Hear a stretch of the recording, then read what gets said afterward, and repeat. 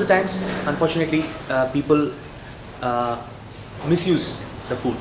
There's no need for foods which are not required, and they use it and all. So what I recommend as a physician is a balanced diet with a mixture of carbohydrates, proteins, and the fats, which is the most important dietary plan. And that again can be variable from person to person depending on his type of diseases which he has. But for a healthy person, we need a balanced carbohydrate diet with proteins and fats, which has to be used in a balanced way, in a proper requirement, only depending on the calorie requirement we call scientifically. A person requires a particular calories, like for example an average person requires not more than 1800 to 2000 calories. So we calculate all the three ingredients, the carbohydrates, proteins and fats, based on this. Something like 50% should be around carbohydrates. When you talk about an apparently healthy person, I'll use the word apparently healthy, because probably the process of disease has already started, but they're not aware of that in most of the times. So then they feel that they're apparently fine, but actually the disease process is already set in. It could be the most of the diseases are a combination of genetic and environmental influence, scientifically speaking. So what happens is you are maybe prone based on your gene profile compared to your parents' genetics. You may be prone for diabetes, but that need not happen provided you take about the environmental and lifestyle factors. Okay. The most problematic thing is the lifestyle modifications. If they are modified to such an extent, they go out of hand, they can trigger early onset of all the diseases. Okay. So that's what happens. So suddenly they find that, oh, my sugar levels are high, somebody says, and suddenly one day they go to the doctor and the doctor says your blood pressure is very high. Only then they realize. But it doesn't happen just genetically. The lifestyle factors are the most important things in my opinion, and that's the reason why all the chronic diseases, we doctors always advise that now the focus should be on the preventive aspects. How to prevent the disease rather than modify the disease after it has set in. Again, it's a very good question, because most of the times the nervous system and its influence on the immunological system and other systems triggers a disease process. So by calming the nervous system, there can be a lot of benefits. The important benefit is it's at the neurohormonal level, we say. The nervous system is calm, the hormone system is intact, because the brain, the nervous system, is the hub or the center for all the hormones. That's where the hormones start. So all these hormones have a role to play in various organ metabolism. Most important, the cardiovascular, the heart, the respiratory system, and the digestive system. These are some of the important things I mentioned, but there are links with every system. So these, by calming this nervous system, by techniques, I feel what we call in allopathic terms as just a word, relaxation techniques, which unfortunately is not explored much in allopathy. Relaxation techniques, what we mean is by the behavioral therapies, meditation, and breathing exercises, which are not unfortunately highlighted much, though they just use it as a words. So these can really have a very good impact on the hormone system, which I feel can have a great effect on the organs, metabolism, and their activity.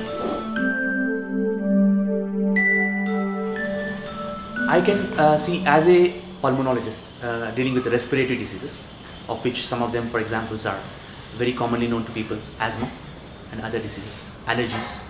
I feel strongly that there is a strong link with the stress and their way of lifestyle, and they are spending more time with the work-related stress, and the stress is carried home. The work stress is carried home, affects the family life, and in that way, I think they are completely changing the balance of their proper living, and that's why they get more triggered and prone for all these stressful diseases. And stress can cause effect on all the systems of the body, especially the neurohumoral, the endocrine, the humoral, immunological systems, which indirectly will affect all the organs of the body, especially the major organs, the heart, the lungs, and the other things. I have a slight exposure in my early days when I was in medical school of the naturopathy. I was just looking at these principles. Then I have developed some interest towards the complementary therapies out of my own interest. I was always fascinated that where there is a limitation for allopathy, can we explore something from the other aspects, other systems, especially the complementary alternative medicines. So out of my interest, I was just going through the literature search and all the researches done, whatever research done. I found that there is a tremendous scope for that, because there's a new system has come which is called, in 70s, it's called the body-mind medicine, or the mind-body medicine, I should use the word, that's better word, mind-body medicine. In scientific terms, we call it a psychoneuroimmunology link, or PNI link, where they found that the mind has such an influence on the body and its activities that these can be intervened, the diseases can be intervened non-medically by the alternative therapies, which can have a great impact, complementary to the treatments which are given to the actual treatments in medical allopathic standards we give the treatment. They can have a tremendous impact on the complementary therapies. The problem is research is dominated by the pharmaceutical companies.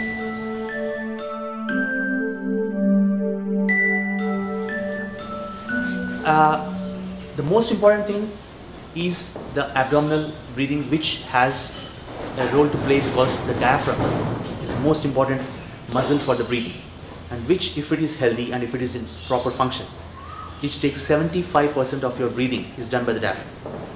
So if you are maintaining a good diaphragmatic breathing, which unfortunately many people don't understand, and they do the opposite of that. When you ask them to breathe, the abdomen has to come out because the diaphragm pushes the abdominal organs and the abdominal wall has to come out. The contrary is done by people. When they ask you to take a breath, they are doing it the opposite way. Like they're putting the abdomen in with force, and that pushes the diaphragm up, impedes the lung. It can have a bad effect. So we need to explain, especially I do it for my patients with respiratory diseases, to train them in my clinic itself about the diaphragmatic breathing, which if they can be able to do that, most of the burden in their disease, especially the breathing difficulties in asthma and bronchitis, can be reduced. And second, the clavicular breathing is also, interestingly, in people with severe respiratory diseases, they already use the clavicular breathing, because out of their own difficulty in having a proper breath, they adapt to this involuntarily. Like they try to take a deep breath where the normal muscles, which are supposed to be the standby muscles, because the diaphragm is dominating, other muscles need not work.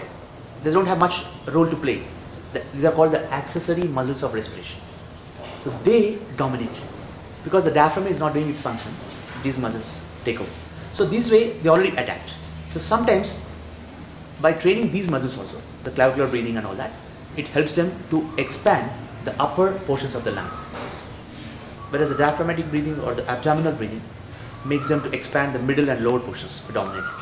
The thoracic breathing predominantly improves the central part of the lungs. So this really, I was just looking at the yogic breathing techniques and all. There is a meaning for each and every type of breathing, because each part of the lung is expanded by one particular type of muscle breathing.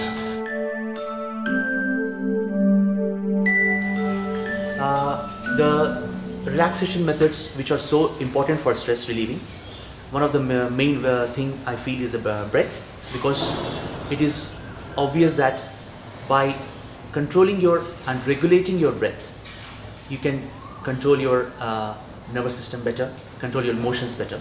So for a common man to control his emotions and control his behavioral activity, this breathing techniques, if he trains for 10 minutes or 8 to 10 minutes of pranayama or the breathing techniques, if he can do it on a regular basis, I think that will have a great impact on his overall health. not only the lungs, for the whole system.